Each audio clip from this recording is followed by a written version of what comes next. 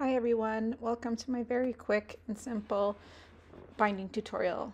I'm using my Juki mcs1500. I like to keep my tensions a little bit above the 4. I've already found the ideal placement for my binder.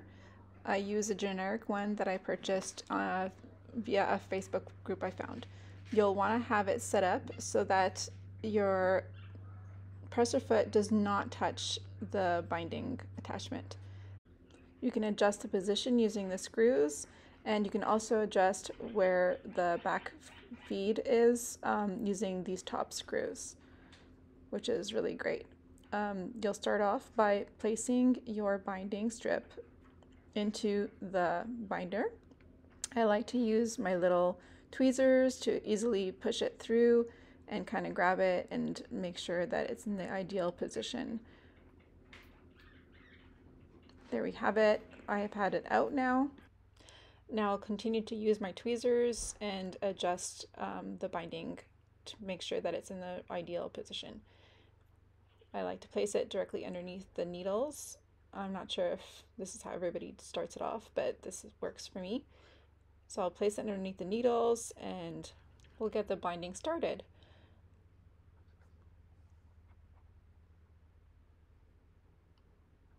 Just a few little stitches should do. You don't want to waste too much of the binding, but you want to make sure that it's coming out well and that it's well seated underneath the presser foot.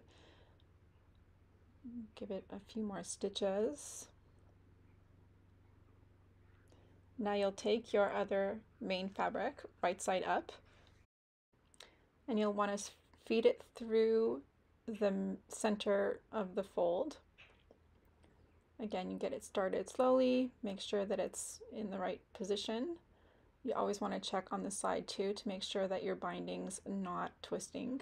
A lot of people like to roll it around like a wooden dowel and have it in a cup or something like that. I'm not binding a lot of stuff right now. I'm just doing the bottom of this dress, so it'll be fine without it. You continue on this way slowly. Make sure that everything's good. You'll want to check your back. Make sure that it's in the right position.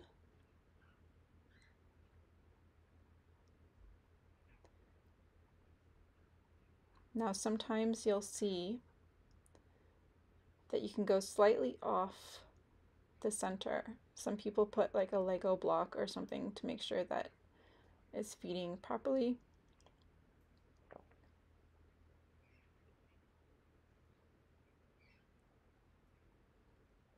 It's looking really good so far. The stitches are catching the back edge of the binding, which is exactly what I wanted to do. Again, if it doesn't, you can adjust by moving it slightly to the sides or even using those top screws to make some small adjustments so that you get the exact finished product that you want. Now you see that we can kind of see a little gap that the needles can potentially go off. I like to use my tweezers to gently nudge it back into the right position before it comes off the overlap right there.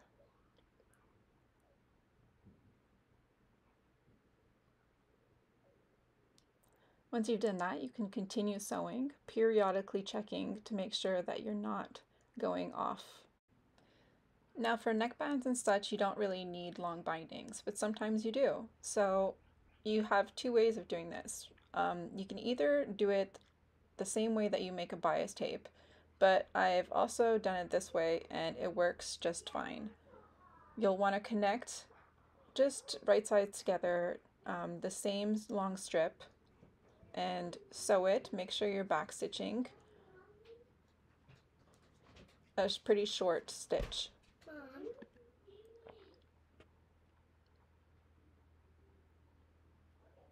Make sure to back stitch.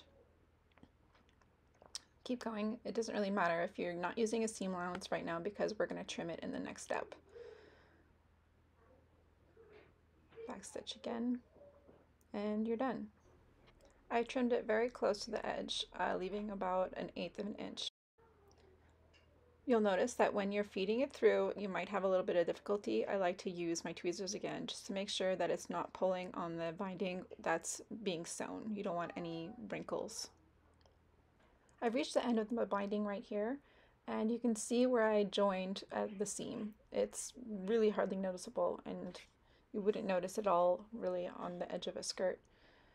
You close off your stitches, or you just release the tension like I did here. You pull out a little bit of the strip, and you're just going to go ahead and cut it off. Now I'm going to show you how I attach it together with the serger.